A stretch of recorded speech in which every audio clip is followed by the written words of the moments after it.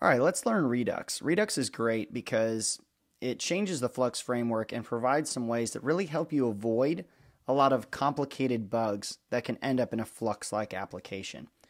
At first, it seems really strange because it does a few things very, very differently.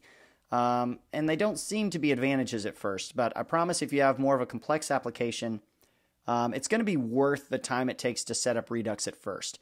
So kind of if you're starting with React and you're just building a small component, just use React, keep all your data in a state on your maybe layout level component. If you're going to be building more of an application, use Flux. Flux sets up very quickly and it's really stable in a lot of ways. When you start getting into complicated data scenarios, complicated chains of events, that's when you need to go to Redux because it's really going to simplify your application. And the time it takes to set up Redux, which is more than Flux, it's a little more frustrating, I'm going to be honest. But the time it takes to get Redux set up is really going to pay off over the lifespan of the application. So let's kind of look at how Redux does things. I'm going to take a few minutes just to talk about it in this video. And I promise it's going to be time that you save in the long run, because if you understand Redux going in, it makes it a lot easier to get up to pace with it. So the biggest thing they change is really over here, the reducers and the one store. We'll start with the one store.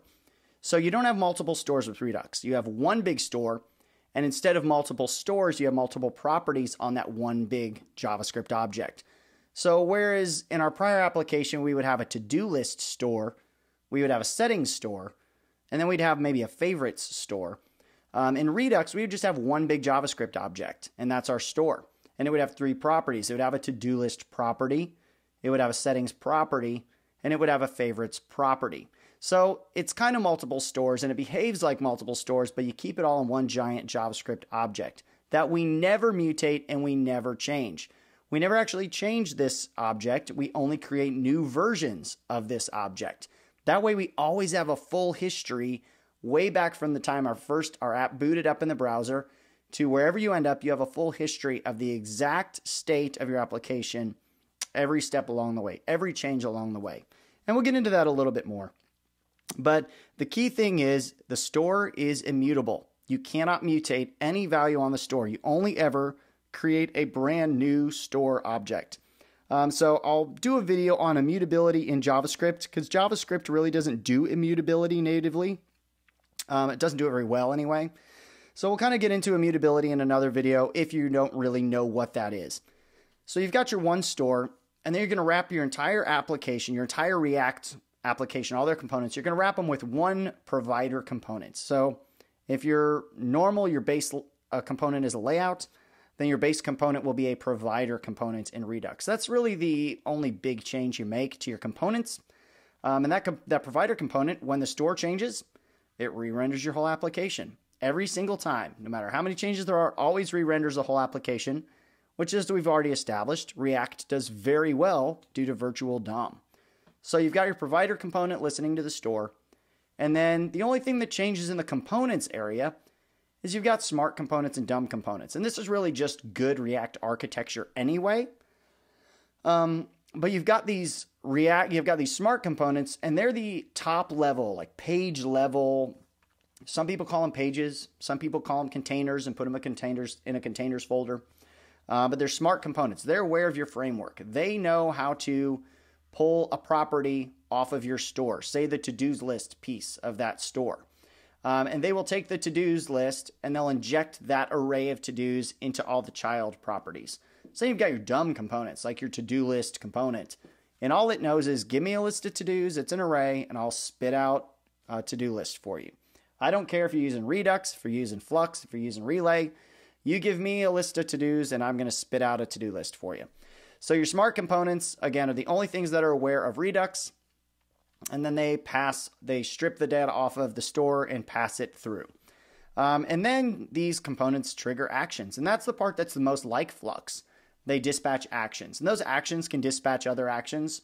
In our Flux example, an asynchronous action might dispatch a fetch data action, and then when the data comes in from the AJAX call, it's going to dispatch a receive data action, and it's got a payload of all the data.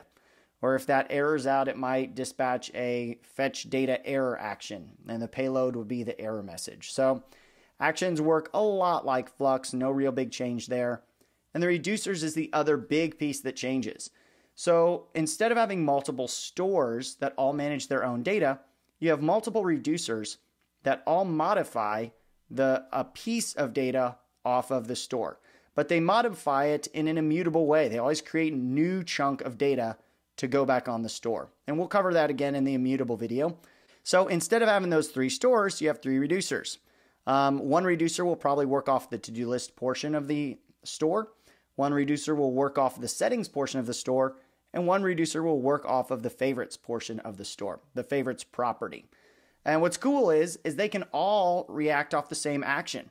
Let's say you're in the settings view over here, and you click on the button that says, don't show completed or hide completed, because it's a to-do list. So then we trigger the hide completed action. And then all 3 reducers probably care about that. The settings reducer cares because we need to turn hide completed to true, so that way that button will toggle in the view on the next render. And then the to-do list reducer cares because we want to now filter out the visible. We want to set visible to false on all the ones that are completed.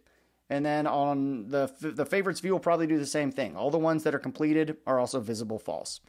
So then all of those act all at once, blah, blah, blah. None of them depend on each other because they're not talking to the same pieces of data. They simply all make their changes.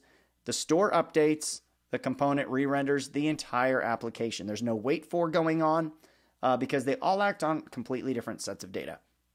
So that's kind of Redux in a nutshell. That's kind of how Redux works. And some key benefits that Redux really provides is it's a really simplified data. Because there's one store, that's pretty much it. All your data comes from this one thing. There's really, most of these racing conditions you would end up with are out of the picture now. Every change of any kind means a complete application re-render. And because of that, we also get to do time travel history. That store is going to keep a complete list of all the store states all throughout time. State 1, state 2, we made a change. And if at any point in time you want to roll back your application while you're debugging, you simply say, hey, let's render this one right here. Boom. And then the provider component can render the application in the exact state it was in there. Or you can travel back even further. Let's render this piece of the store state. And as long as you did a good job coding and you never changed your actual object, but you always created a new one, that's going to work flawlessly. That's going to work very well. So that's Redux in a nutshell. That's going to help you understand it a lot more as we get into the code. I'm going to go ahead and put together an immutability in JavaScript video for those of you guys who don't know what that is, and then we'll get into coding Redux.